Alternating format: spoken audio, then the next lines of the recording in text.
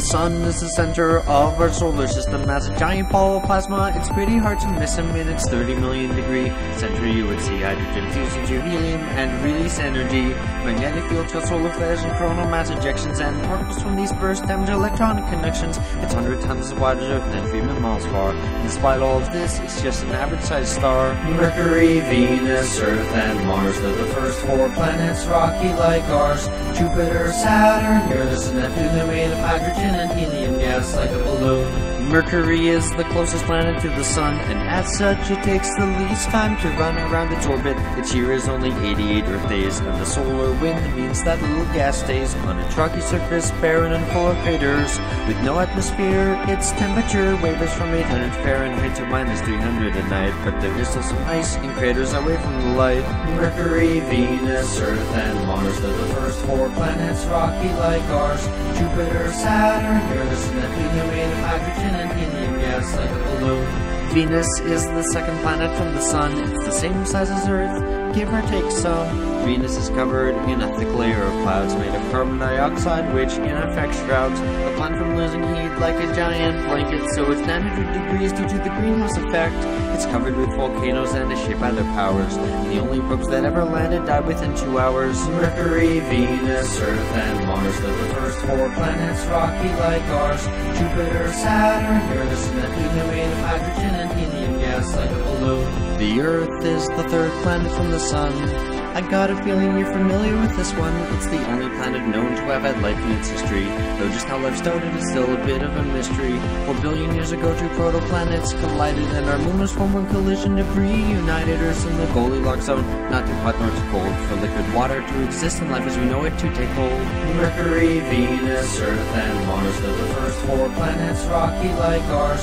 Jupiter, Saturn, Uranus, and Neptune, they're made of hydrogen and helium gas like a balloon. Mars is the 4th planet from the sun, and it's the place where our voyage to other planets has begun. The surface is covered with red iron oxide, much atmosphere is blown away with no magnetic field inside.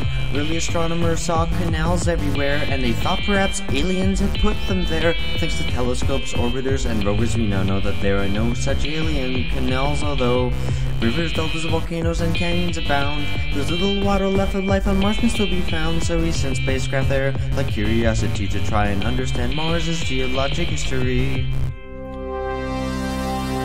Between the inner planets and outer planets, there are billions of asteroids orbiting in a belt around our stars. Sometimes they are knocked out of their stable orbit, and a few might collide with Earth if they don't avoid it. Why the belt? Well, it has to do with Jupiter, you see. It pulls on the belt with its massive gravity, preventing asteroids from forming into another planet. But don't worry, a big one can't hit Earth soon, or can it? Jupiter is the 5th planet. It's the largest one, bigger than all the others combined, but only 1,000th the sun. It's a gas giant, so it has no ground on which to stand, but that doesn't mean its surface is bland. The Great Red Spot is a giant cyclone on its surface. It's centuries old and huge, bigger than the Earth is. There are 4 moons that with binoculars you can see. Discovered in 1610 by Galileo Galilei. Io has volcanoes heated by the friction of its tide, and Europa is covered in ice with an ocean inside.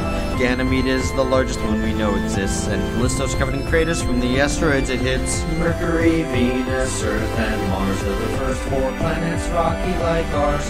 Jupiter, Saturn, Uranus, and Neptune are made of hydrogen and helium gas like a balloon. Saturn is the 6th planet from the sun. In terms of beauty, I'd say its rings are clearly one. They're made of bits of ice and rock orbiting through the void, and they may have been formed when a moon was destroyed. Saturn is the least dense of any planet known, and the most of its centrifugal force is really shown. Titan has methane lakes and a thick orange haze, and Enceladus has water in liquid phase. Mercury, Venus, Earth, and Mars are the first 4 planets, rocky like ours. Jupiter, Saturn, Uranus, and Neptune are made of hydrogen and helium gas like a balloon. Uranus is the 7th planet from the sun, and dirty jokes about its name are deserving of shun. Not much is known about Uranus or its brother Neptune. His Voyager 2 is the only craft to ever go to them. Uranus has rings, though not as great as Saturn's, and it's usually devoid of any interesting patterns. There's not much more about this place which I can say, but hopefully we'll send a new spacecraft there someday. Mercury, Venus, Earth, and Mars are the first 4 planets, rocky like ours. Jupiter, Saturn, Uranus, and Neptune are made of hydrogen and helium gas like a balloon. Neptune is the 8th and final planet from our star. The sun's 0.1% is bright because it is so far. It's similar to Uranus in mass, size, and composition, and Uranus's orbit predicted its position. You may have noticed Neptune is a bright blue. The methane in its atmosphere gives Neptune its hue. It's the windiest with 1,000-mile-per-hour gusts, and Triton's liquid nitrogen spewing from its crust. Mercury, Venus, Earth, and Mars are the first 4 planets, rocky like ours.